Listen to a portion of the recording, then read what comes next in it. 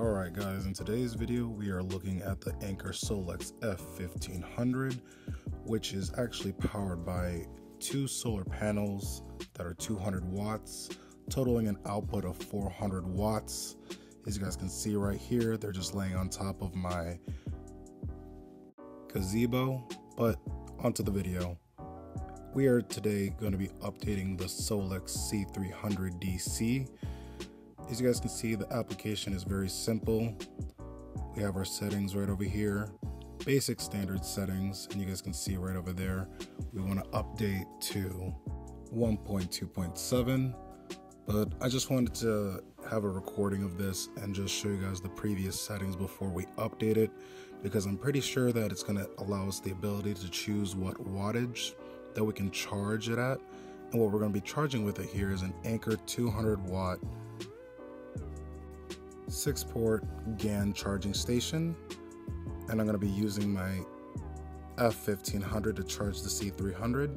So right now we have one port going into it. Actually, we have two ports going into it, totaling an output of 200 watts right now.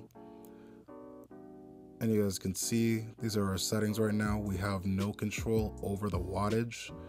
So I'm hoping that with this update we're able to manually charge every single one and pick what wattage we want it at, because right now, as you guys can see on the F1500, that is what we're getting right now, about 200 watts off of it.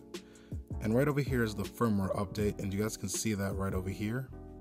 This update optimizes the charging and discharging strategies, so I'm assuming that it will allow us to do it, but we'll just have to make sure and see.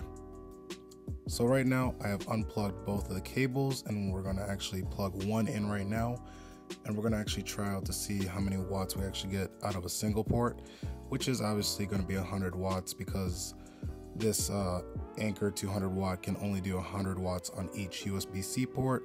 Unfortunately cannot do 140 out of one outlet. So we're going to be going from 1.2.6 to 1.2.7.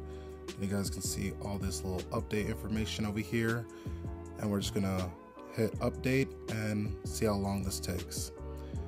And you guys can see over here on the C300 unit, it actually has an update symbol on there with an actual status bar. So that's actually pretty cool. This is my first time actually updating it, so you guys will be joining me along this update. You guys can see right now we're at 6%, 7%, simultaneously having the same exact number on my iPhone. And I'm just going to speed it up here for you guys so you guys don't take up too much of your time. You guys can see we successfully updated, and it only took about 1 minute and 40 seconds. You guys can see that on my watch over there. So now that we have it updated here, let's go see what some of the new features are. And as we look back at it, I'm not seeing any different settings on here. We are at 1.2.7 firmware. Let's see. Nothing else actually really in these settings. Let me just go back real quick. Maybe refresh the app and see if there's anything. Everything pretty much looks the same. Let's just try charging it and see if we get a different option or some other charging strategies that we can use. So with the single port right now, we are still doing 100 watts, which is right around 93 watts. And still no setting for anything. Let's just go back over here.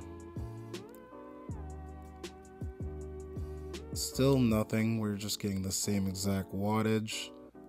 Nothing else I can press to manually do anything.